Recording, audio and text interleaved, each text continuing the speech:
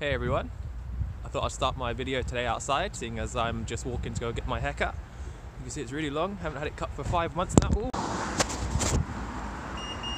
Ooh. Haircut done. A lot better.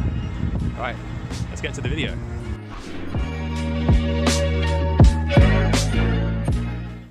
So guys, what is creatinine? You've heard me talk about it in lots of my other videos, but what exactly is it and why is it so important? Let's get into it.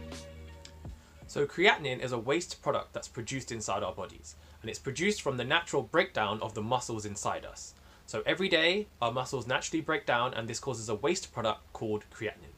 This creatinine ends up in your bloodstream, where then it's sent through to your kidneys to be filtered out.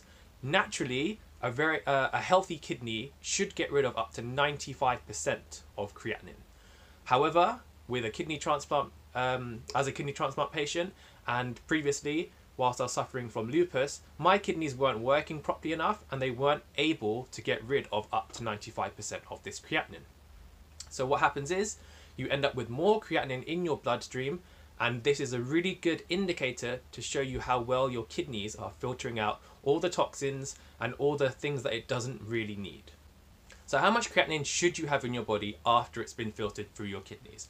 Well, it depends. There's quite a lot of different characteristics that determine the correct level of creatinine for you, but in general it's down to your age, your gender, your size, ethnicity, and a few other things as well. But what I've been told, and what I've been trying to follow, is anywhere between 60 and 120 micromoles of creatinine per litre of blood is the correct range to be in.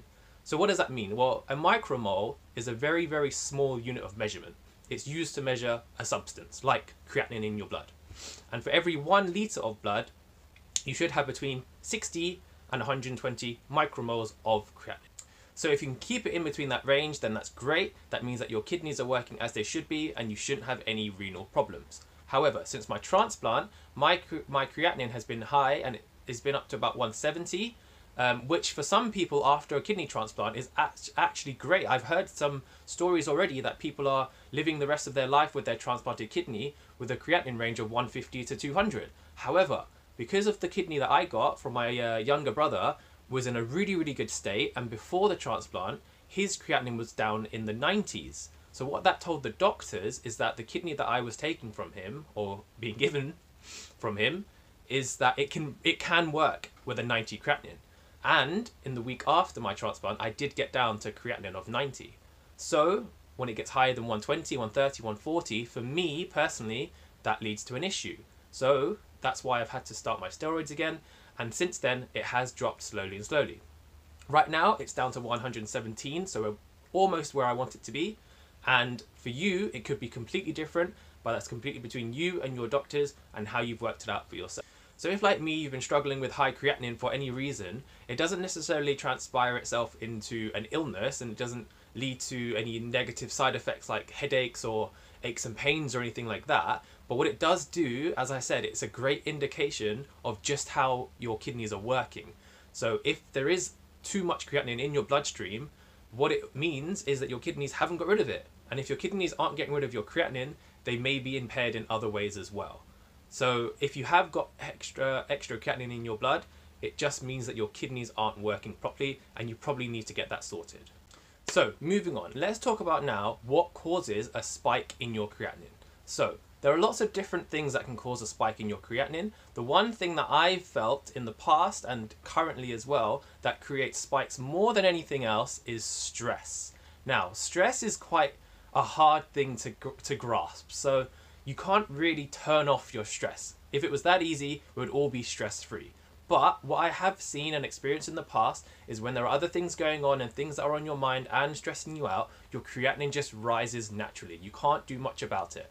It probably links to everything else that's happening inside your body as well. I'm sure that when you're stressed, your blood pressure is worse off, your hydration levels are worse off, and it naturally just means that your creatinine levels will also be worse off. So if I could give you one piece of advice, and it's probably not going to be easy to follow, but if you're feeling stressed, try your best to de-stress yourself in some way so that your creatinine doesn't rise too high. And you'll see if yourself or someone else you know is going through this process, you'll see when there's a spike in your creatinine, and if you then think about it and you sit down and you think, right, what's been going on in my life, there may be a reason that's stressing you out, and then that correlates to your spike in your creatinine. So find things that just calm you down, relax you. If you like to go for walks, like go for a run, reading books, watching movies, whatever it is, try your best to get rid of the stress that's stressing you out, just so that you can keep calm and look after your kidney as best as you can. And another thing that causes creatinine spikes is dehydration. So I suffered from a creatinine spike straight after my transplant, and I was back in a week or so after my transplant to have some more medicine. And the reason that I was having a spike in my creatinine is because I was really dehydrated. And it wasn't because I wasn't drinking enough. I was drinking about 4 liters a day, but because I was using the toilet more often, my body wasn't actually absorbing the water, and my kidneys weren't concentrating it enough to dilute my body.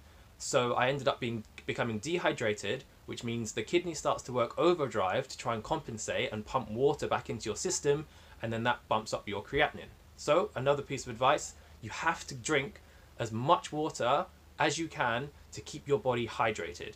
Some of you may be on some liquid restrictions, which I've heard of before. I'm not, so I'm having to drink as much as I can. And I'm trying to get to 4.5 to 5 liters a day. It is pretty tricky to get that much, especially if you're not thirsty, or especially if you've drunk enough throughout the day already. You just don't want to have to drink more, but it's really, really important you try. So keep yourself hydrated. Make sure that when you're using the toilet, the color of your urine is correct. It should be nice and clear. If it's yellow at all, that means you are dehydrated and that your kidneys aren't working as efficiently as they should. So you have to keep an eye on that as well. And the last thing I want to talk about that may cause a spike in your creatinine are any viruses or any infections that might affect your kidney in any way. So obviously a virus or an infection, it's never a good thing. It causes lots of negative effects in your body, and it causes your body's natural defense systems to kick into gear, and lots of different hormones and lots of different things floating around in your body. So if for some reason after your transplant you end up picking up an infection or some sort of virus, your kidney and your immune system then has to come together and try and fight it off. And of course, once your kidney is trying its best to fight off the virus, it's going to struggle to regulate any of the water in your body and to regulate how much creatinine is being cleaned, so nothing's going to be working efficiently enough. Now, you don't have much choice whether you contract a virus or not. You can look after yourself as much as you can, but sometimes you just get them anyway. But after your transplant, or after my transplant, I should say, I'm on lots of different medicines to help try and stop that as well. So I'm going to be on antiviral medicines for 6 months, antibiotic medicines for 6 months, all just in case I pick up a virus or an infection. So try your best to look after yourself, but of course you don't have too much control over that, but you can do all the things that you should be doing anyway just to make sure you don't fall ill. So guys, that is creatinine. I hope I haven't confused some of you in my past videos by talking about it so much, but it is very, very important. It's very important for a transplant patient, and it's very important for any renal patients as well, just those who have issues with their kidneys, because it's something that tells you instantly how your kidneys are working, and it's just from a simple blood test. You don't have to make any special accommodations. It's just a simple blood test that you would have every week when you go to the hospital, and you can get your results in 3 or 4 hours, and you know exactly how well your kidneys are working. It's definitely the one result I look out for on my phone as soon as I've had my blood test, because it can make your week. It can make your week good, but it can also make your week bad if it's not in the right range where you need it to be. So let's just recap very quickly before we finish. So creatinine is a waste product produced in your body from the breakdown of your muscles. It then ends up in your bloodstream, where it's filtered through your kidneys, and it should, or your kidneys should get rid of 95% of the creatinine. If you have any issues, any renal issues or any problems with your kidneys, it won't get rid of that much, so it ends up back in your bloodstream, where then you can take your blood test and see how much creatinine you have left.